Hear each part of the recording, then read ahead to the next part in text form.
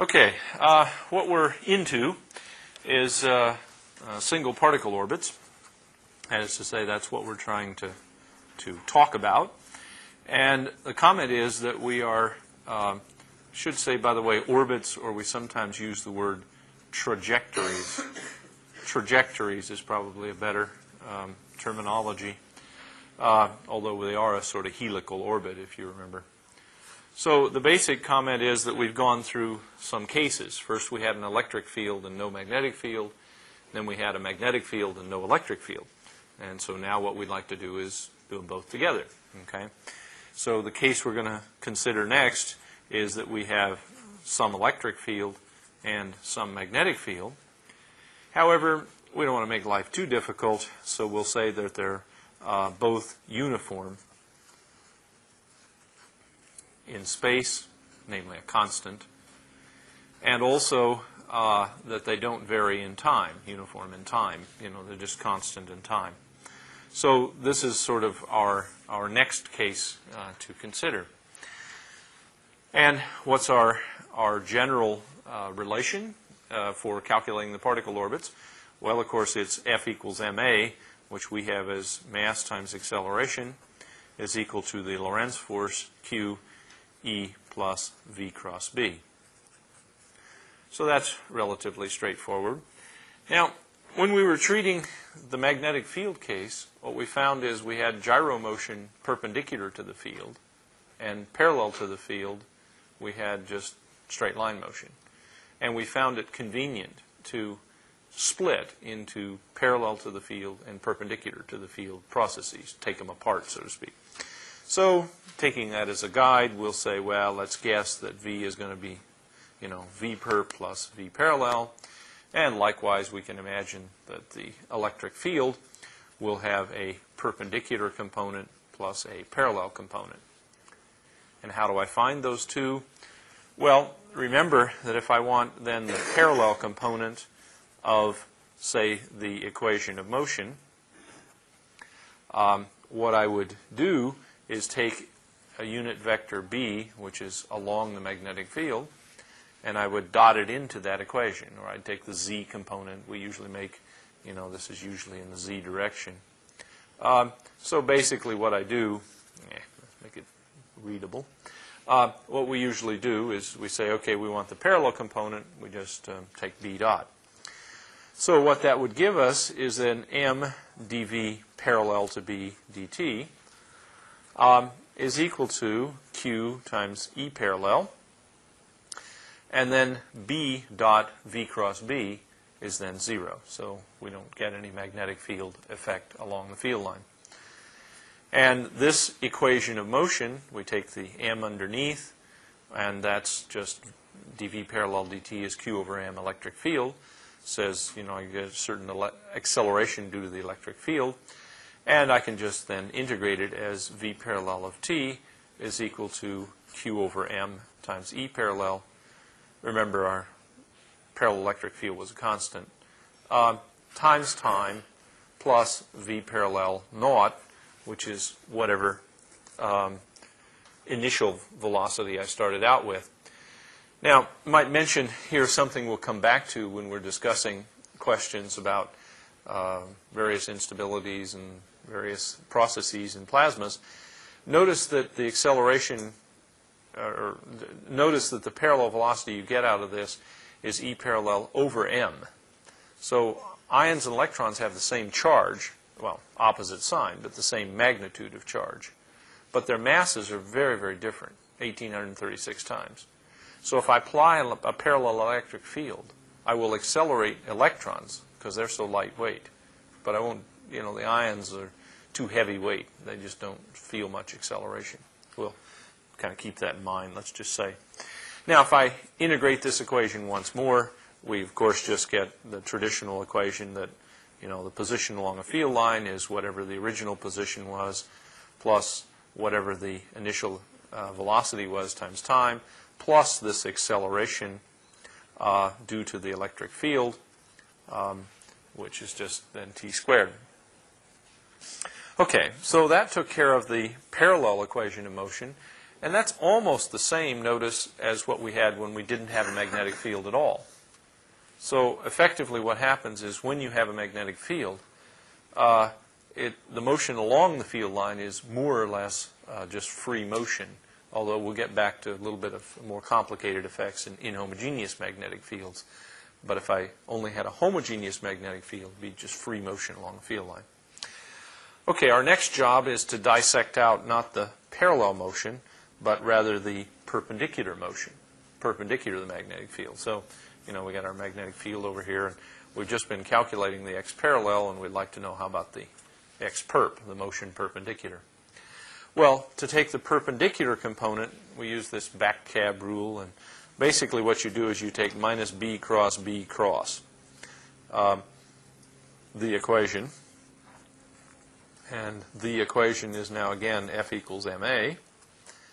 And what that gives you for the perpendicular equation is just that you have then m dv perp by dt, the perpendicular acceleration, is then just the perpendicular force, which is q e perp plus v perp, which I already could have put in there, cross b. So this is just the perpendicular acceleration. So all we've done is dissect out the parallel and perpendicular parts. Now,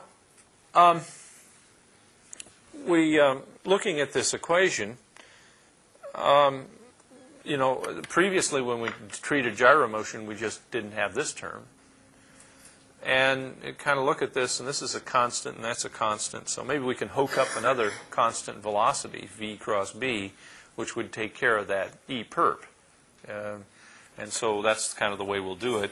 Chen and Bittencourt do this differently. I should have said, perhaps, I'm going through these things a little bit different order than Chen and Bittencourt did, just to show you a different way of proceeding in calculating these particle orbits. Anyway, that's the equation. So let's take as an ansatz, or a kind of guess, that we'll take that our velocity is really some v perp prime, which is just due to the fact that I'm going to add something which I'll call v sub e. Now this v sub e will be a constant, so it's just that I've got my old gyromotion, or this is presumably going to be more or less gyromotion. I'll try to add some constant and remove that e perp. So this is going to have to be some constant. So we just then substitute this ansatz into there, and then we just get m dv perp prime by dt is equal to q, and now we have e perp plus ve cross b. I'll organize it a little bit differently here, and then plus v perp prime cross b. Now, if we could arrange, we could choose this to be equal to 0. We just threw in this constant. We can choose it to be anything we want to.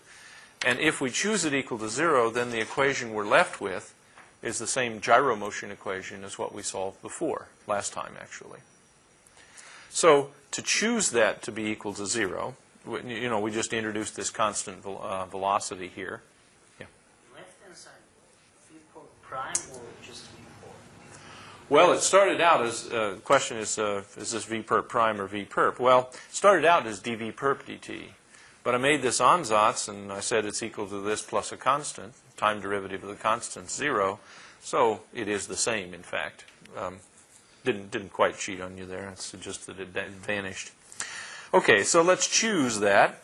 And if I choose that, I then got e perp plus ve cross b is equal to 0. Now I'd like to solve that for the electric field, for this velocity, this constant ve. How do I solve that? Well, I just take b cross it, okay? Now, perhaps the easiest thing to do is you can cross it on either side. Let me say that first. So, for instance, we can make this as e perp cross b, so I'll cross it on the right, plus ve cross b is equal to 0. So I, cross the equation with b as opposed to the other way around. Doesn't make any difference. Now, this is kind of not quite in my usual back cab form, so I'll convert it. Namely, it becomes minus b cross VE cross b. And that's still not quite in my simple form where we take b cross, so I'll turn this around into minus b cross VE. It's just sort of the equivalent of fancy footwork in vector analysis. And so, in total, this whole business here has become plus b cross VE. Aha, sorry, I keep getting off the bottom here. Yeah. So, it's become then just, b cross. Now, this, you remember, was equal to minus b squared times the perpendicular component of that velocity. So, when I then put this all together, we find that we have E perp cross B minus B squared VE perp is equal to 0. Or, what this tells us is that this constant, in order for this constant velocity to turn out to be a useful one, we should indeed have that VE perp, actually, is equal to E perp cross B over B squared. And this is known, and we'll use this an awful lot, as the E cross B drift velocity. Okay. Now, we'll keep coming back to this drift velocity and use it an awful lot. But the first thing to notice is that does it depend on the charge of the particle? No. Does it depend on the mass of the particle? No. Remember, the acceleration we had, along the field line did depend upon electric field per unit mass, heavy particles and so forth. But this perpendicular drift velocity caused by the electric field does not depend upon the mass. And notice another thing that's kind of funny here, and this is very characteristic of this electric field. Suppose I had a magnetic field in this direction, my z direction, and I had my electric field in this direction, and so I'm going to pull a current in this direction by having applied that electric field, right? No. It says if I apply electric field in this direction, particles don't go in that direction to what I've calculated here, but rather they seem to have this velocity in the E cross B direction, namely in my little picture here, up, right? So this is an unusual property of just single particle charged particles, but it'll also be true for all the charged particles in the plasma, hence it'll be true for the plasma. And the idea is that the E cross B drift is then in a direction, orthogonal to both E and B, and it does not depend upon the particle mass or charge. Okay, now a couple other little tidbits about the E cross B drift here. First is that suppose we have our usual situation where the magnetic field is in the z direction. And then if we look at the electric field, or this E cross B drift velocity, it's then E cross B z hat over B squared.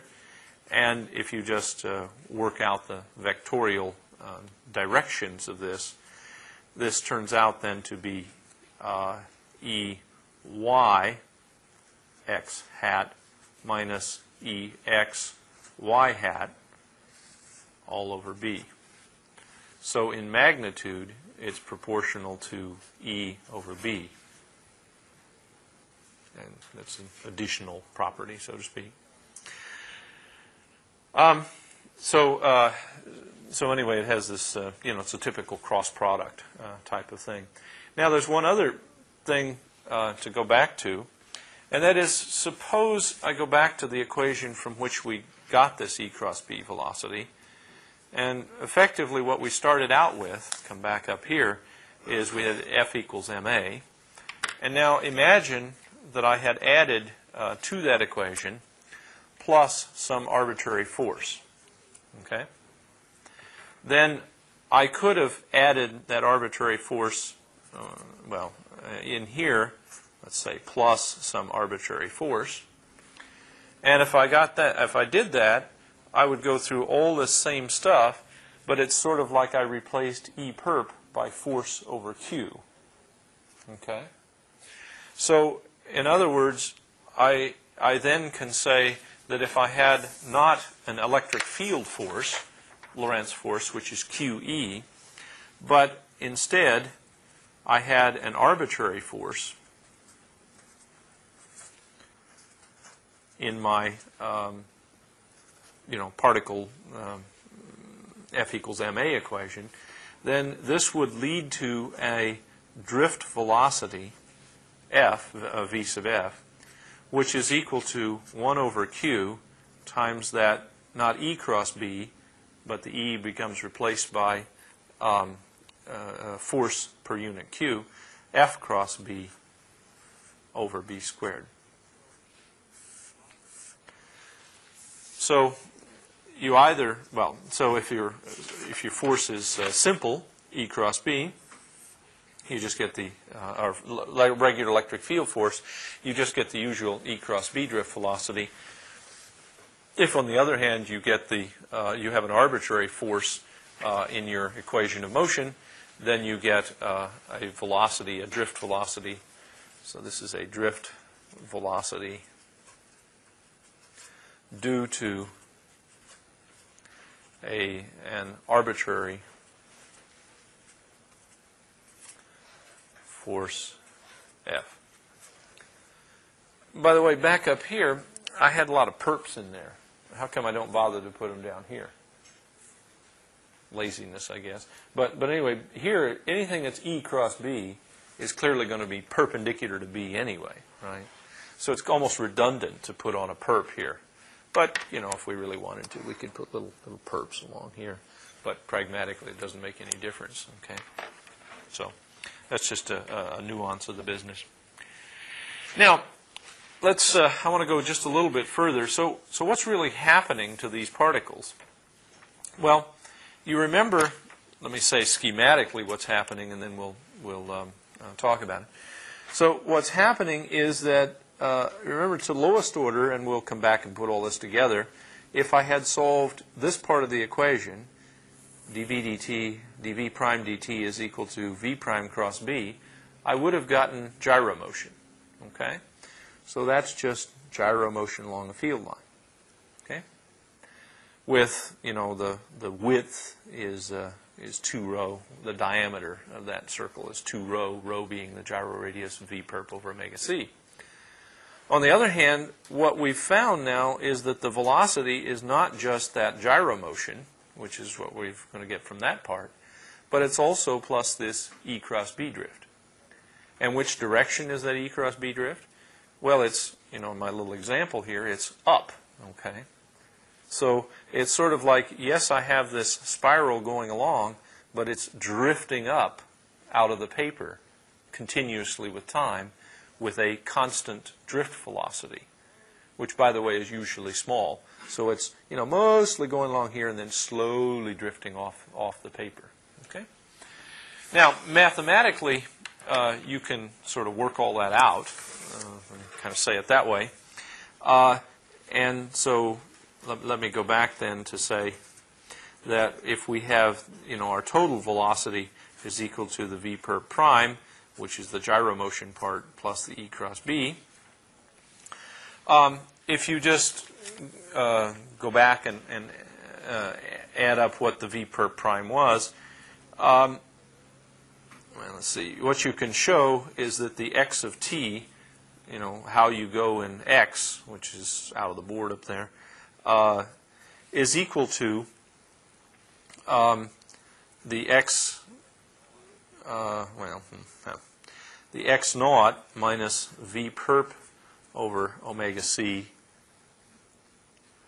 v perp prime. It's actually in the in E cross B moving frame is what it really is, times the cosine of omega ct plus v naught and then plus this drift, Ey over b times time.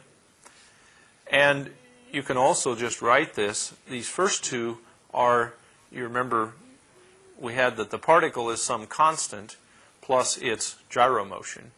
And the two together become the guiding center. Okay?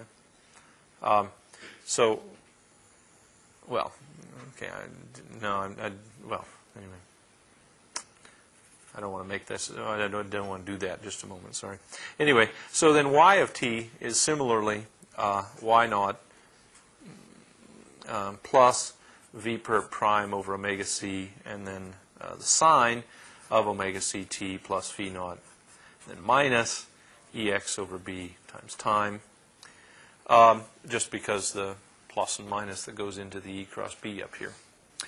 So all I wanted to, I guess, the reason for doing that is to then say that if you add together all of that, what you can show is that the equation is governed by x of t minus x guiding center initially minus its drift off vxt quantity squared. Well, let me write the whole thing out and then we'll explain what it means. Y minus y guiding center, y of t, minus y guiding center naught, minus v e sub y t quantity squared, turns out to be v perp squared over omega c squared, which is equal to rho squared. I guess I could put these back up to show you how this works out.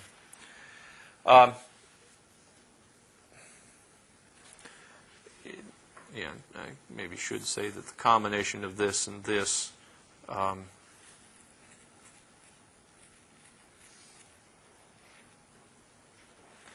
gives you y guiding center. So the idea, what I'm trying to say is that if you just sort of go through the mathematics and come back to this picture, you know, again, the particle is gyrating around the field line and it's slowly drifting up in the vertical direction. But it is doing so, by the mathematics here, in such a way that even as it goes drifting along, it maintains the same gyro radius. So even though it's drifting off that field line, its gyro radius is constant, does not change. So gyro radius, yeah. Let's be a little legible here. Gyro radius unchanged as the particle drifts.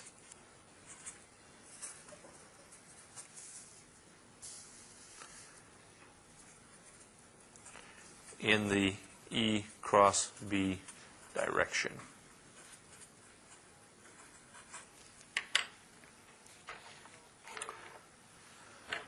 Okay, so the idea is that even though it is drifting and moving, it's not really accelerating and changing the velocity. Okay, just E cross B drifting is the best way to say this. How big could the E cross B velocity be? Well, it'd be nice if it wasn't relativistic, since we're doing non-relativistic treatments, you know. So maybe as a condition, we'd like to have that the E cross B drift velocity is much less than the velocity of light. Is that a problem, so to speak, to satisfy that? Well, the magnitude of our E cross B drift velocity is the magnitude of E divided by the magnitude of B. And that's what we would have to have small compared to the velocity of light. Is that a problem? Well, let's consider a magnetic field, B on the order of 1 Tesla. And then what this criterion would be in MKS units is that we would need an electric field strength much less than 3 times 10 to the 8th. And what would the units of that be? Well, C would have had units of meters per second, 3/10⁸ meters per second. In MKS units, E over B multiplied by B, and this becomes volts per meter. So, over a distance of 1 meter, 300 megavolts. So, usually that's that's not a bad assumption. We're non-relativistic usually. And so usually it turns out, yes, this E cross B drift velocity is very non-relativistic. So this is 4 non-relativistic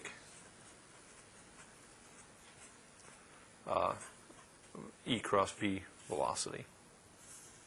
Yeah. Non-relativistic E cross B drift velocity. Okay, so that sort of says about as much as we want to say about the subject of, this was the case, you remember we had E and B, but both were constant in space. So, of course, the next thing you can imagine we're going to have to do is do a little something about E and B not being constant in space. Now, if E and B are not constant in space, life can get very difficult. However, we have a cop-out, or not a cop-out, it's a very good approximation, but and physically motivated. So suppose we have non-uniform or inhomogeneous electric and magnetic fields.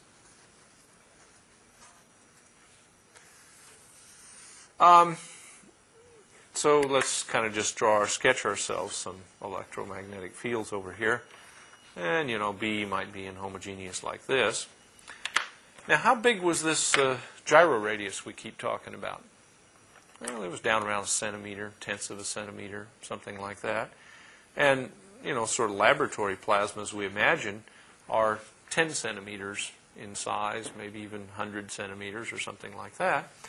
So we get the feeling that, in fact, the gyro radius rho is small compared to what we'll call a macroscopic length L, which is sort of the distance over which the magnetic field varies in some sense, which we'll be a little more specific about in a moment, by a factor of 2.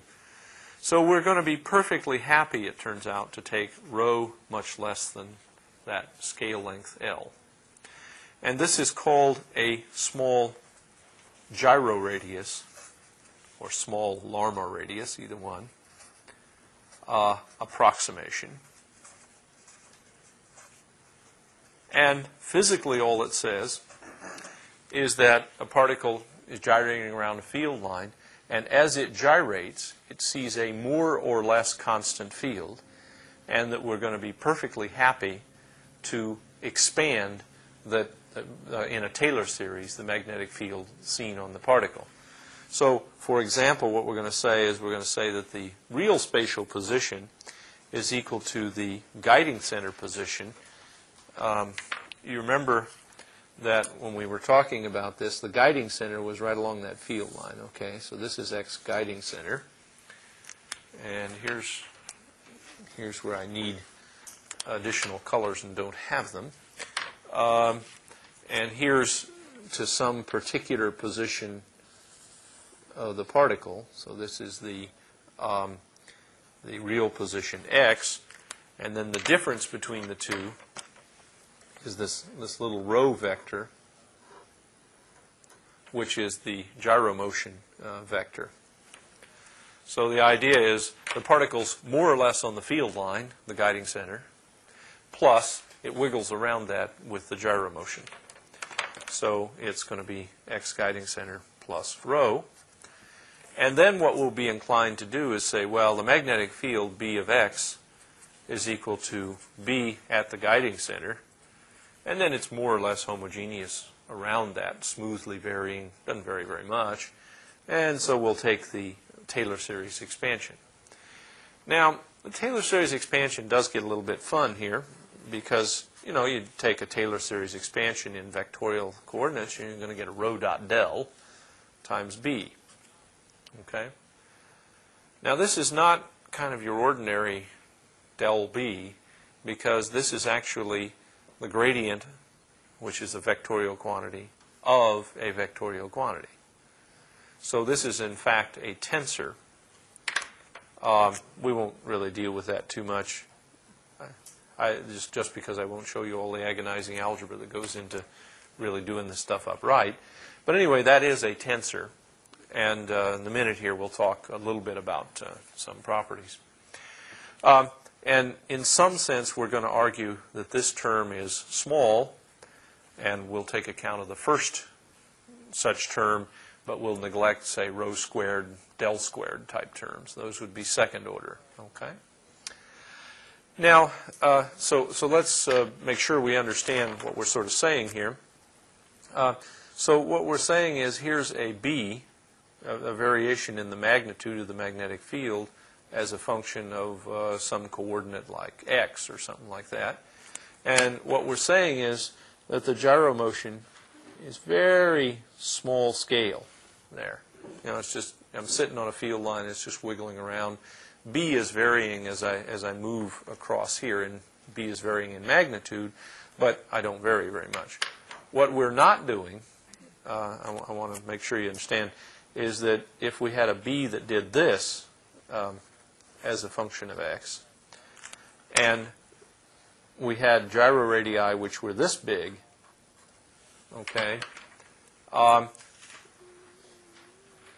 let me say this is not what we're doing. So this would be a big gyro radius situation compared to the inhomogeneity length, or typical inhomogeneity length. So this is what we are doing.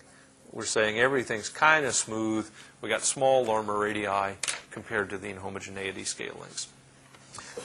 Now, since we see something like rho.del B here, we need to talk a little bit about what magnetic field structures look like. And in particular, what do we mean by grad B, and what parts does it have, and what do they mean, and that sort of thing. So that's our sort of next subject, which I will call magnetic structure.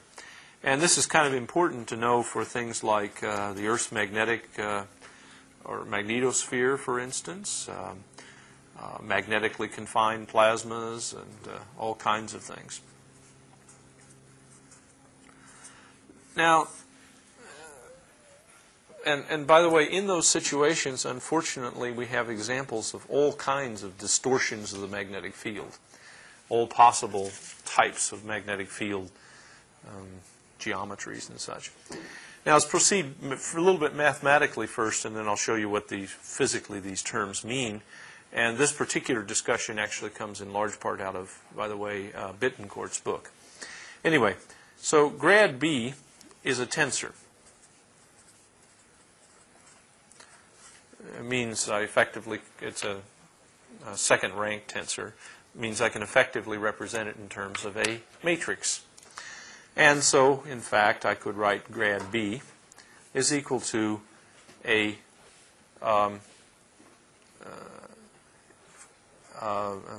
row vector x, y, z times dbx by dx, dby by dx, dbz by dx, and then dbx by dy. This is for a general, field that has all kinds of components. Most of the time we won't take that, but we need to understand what these components mean. dby by dy, dbz by dy. And then the final row is dbx by dz, dby by dz, and dbz by dz. And then this matrix of coefficients of the gradients components here needs to be multiplied then by x hat, y hat, z hat. And this is in Cartesian coordinates. Sometimes when we're doing fancy theory, we actually have to get a little more complicated, and the gradient actually operates on the unit vectors. Okay, the b is, it has a component, say, in a curvilinear coordinate system, in the cylindrical direction or something like that. But let's write out what this really means. So, there's a component of this tensor which is x hat times dbx by dx. Okay, so that was the 1, 1 component up here. Just worked it out. Then we'll have an x hat, y hat, then dby by dx, and there's a lot of terms. How many terms total, by the way? 9 terms. Are they all independent? Can I have just any ordinary, type of all terms? Well, there is a constraint on this. Remember, there's one of Maxwell's equations says there are no magnetic monopoles, or divergence of B is equal to 0. Okay? And that is that we have dbx by dx, just writing out the divergence in these x, y, z Cartesian coordinates, dbx by dx, dby by dy, plus dbz by dz. And so what this says is the diagonal components here of the matrix are not actually all three independent, but rather there's a relationship between them. And so there's not, while there might be 9 terms, there's really only 8 independent quantities. Okay? But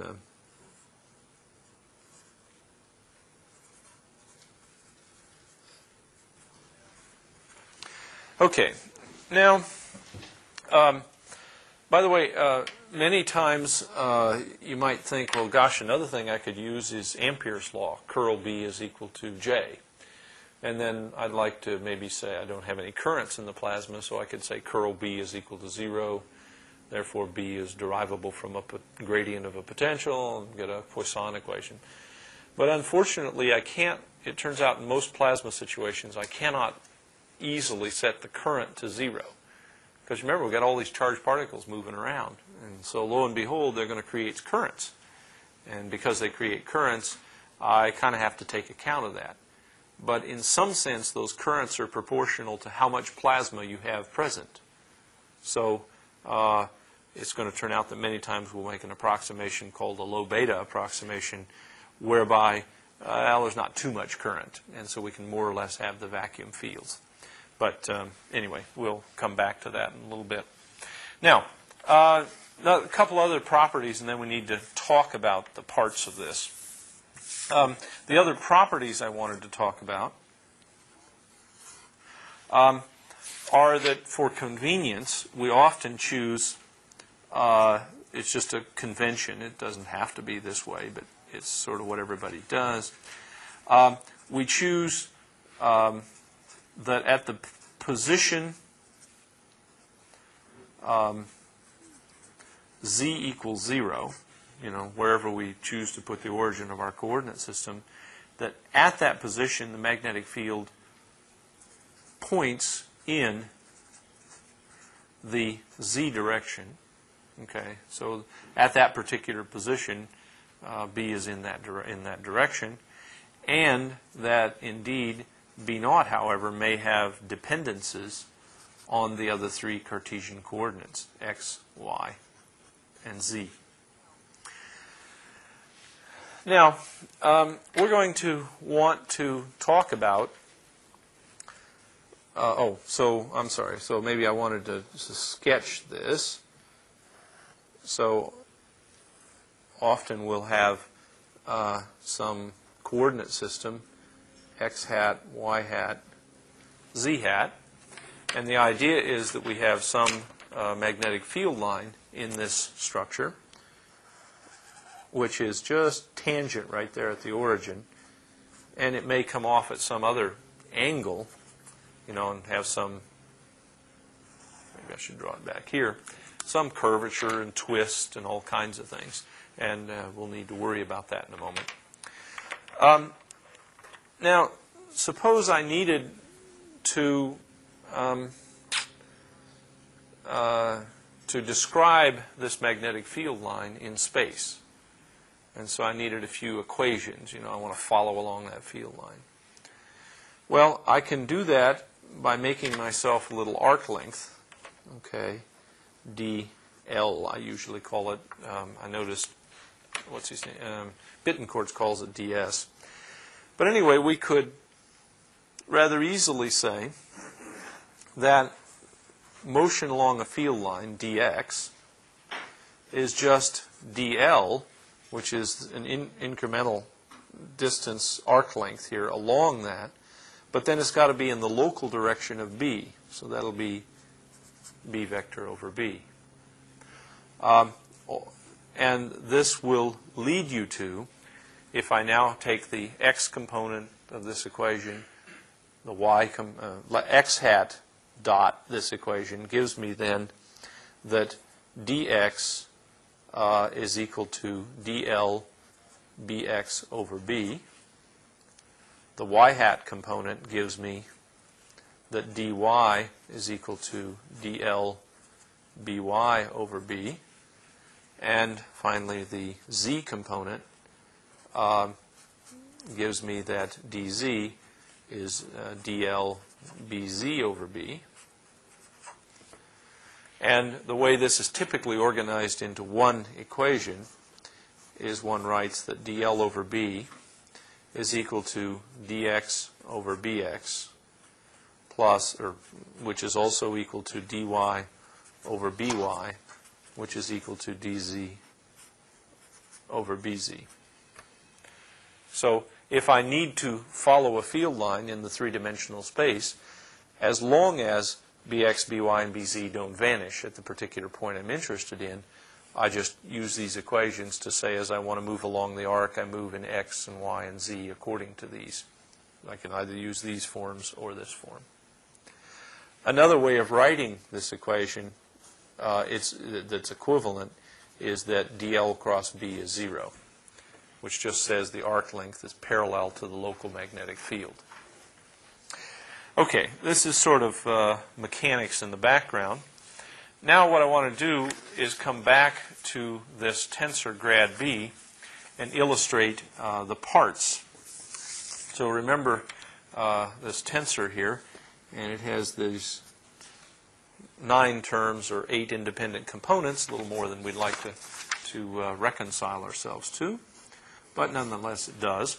And so what we'd like to talk about are the parts of this tensor grad b. And they represent various things that field lines can do.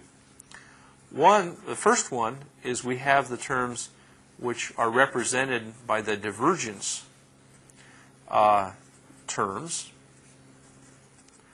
And those, you remember, were dbx by dx, dby by dy, and dbz by dz.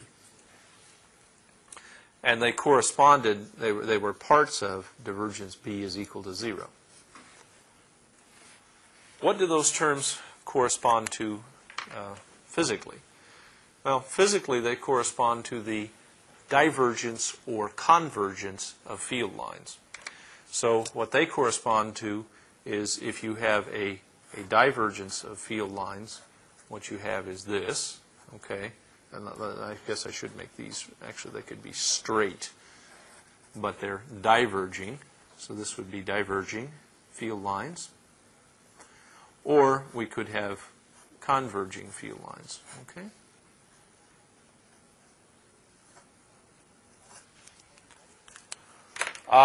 On the other hand, okay, another class of term, and here I have to use the definition of the direction we used, was the gradient terms. And the idea here is that we have the derivative of b with respect to x at z equals 0. So this would be the gradient in the x direction. But in fact, since at the point z equals 0, b was equal to only bz, this becomes dbz by dx. Or alternatively, we could also have dBz by dy in the other. And what does the gradient look like? Well, it sort of says that, you know, the B may be in this direction, in the z direction, but there are more field lines in one place than another. So there's a gradient. So here's the B, and let's see, I'll make the gradient up. So let me do it that way. So I've got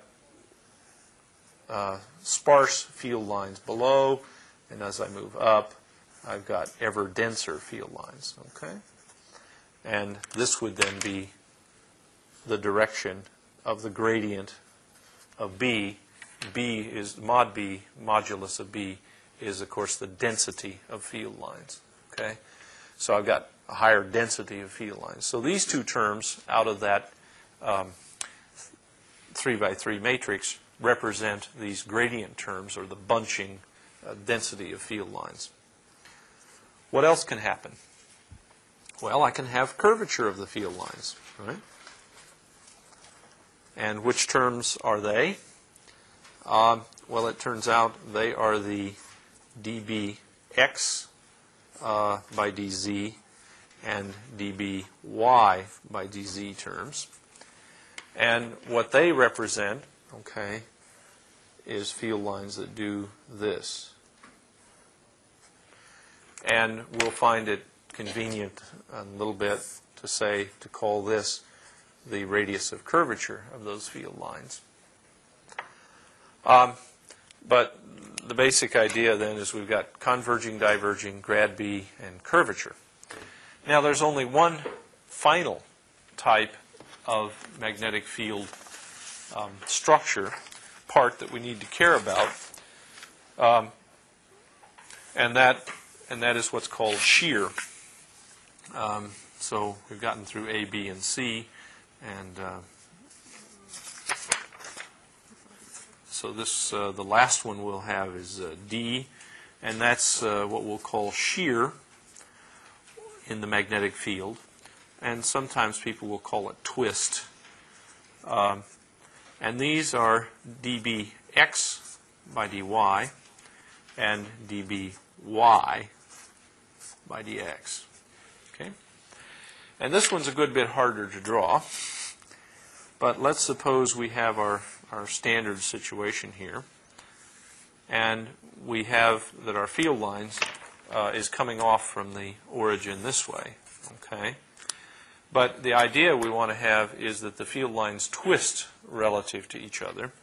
And the way we can depict that here is that there's a field line, or a line that does this, and instead of the field lines coming out like, let's see, on various paths here like this,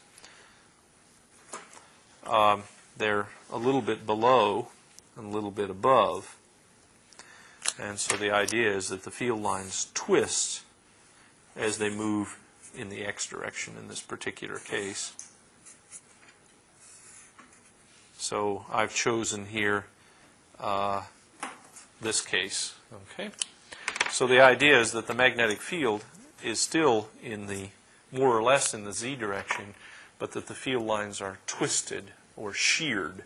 Okay, they're going in different directions as I move in distance x away from some position x equals 0. So this is the shear or twist in the magnetic field.